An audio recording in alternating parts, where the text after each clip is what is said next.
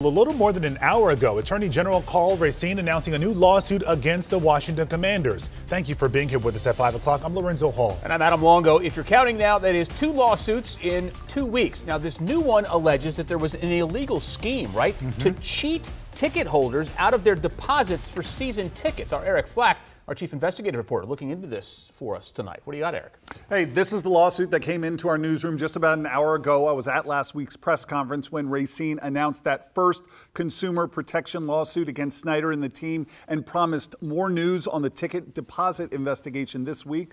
Well, we got it. This latest lawsuit accuses the Commanders of an illegal scheme to cheat district ticket holders out of their deposits dating back to 1996. The lawsuit says the Commanders promised ticket holders would automatically get those deposits within 30 days of canceling seats, but instead the team held on to the money and, according to Racine, used it for its own purposes. The lawsuit goes further and claims when ticket holders requested that the deposits be returned, the Commanders intentionally complicated the return process.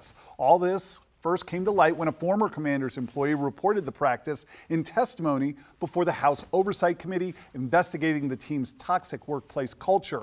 Racine says the Commanders have returned some of the money to ticket holders, but he says as of March this year, they still held nearly $200,000 in unreturned security deposits paid by district consumers. And the AG claims the team also forfeited thousands of dollars from district consumers' security deposits and converted that money into revenue for the team.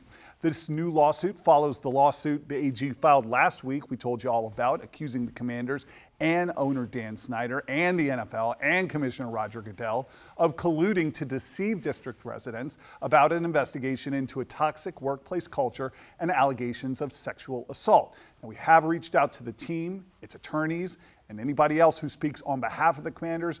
We are still waiting to hear back for comment on this latest lawsuit. Back to you. Yeah, we know, Flack, from this lawsuit, from some of your prior reporting in cases, it seems the team also held people's deposits for more than a decade.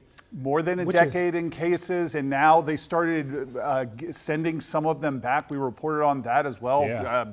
Season ticket holders randomly getting deposits back now. Obviously, that was not enough. Yeah, okay. Eric Flack, we know you're going to stay on top of it. Thank you.